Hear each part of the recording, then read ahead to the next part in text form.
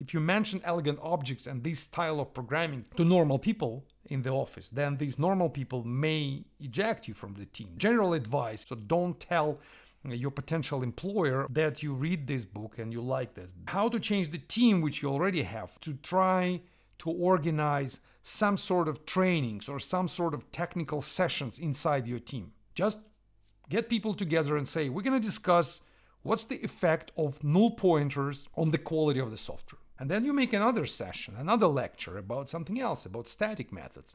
And then you do something else about getters and setters. Just present the ideas and say it's an open discussion. We can talk about it.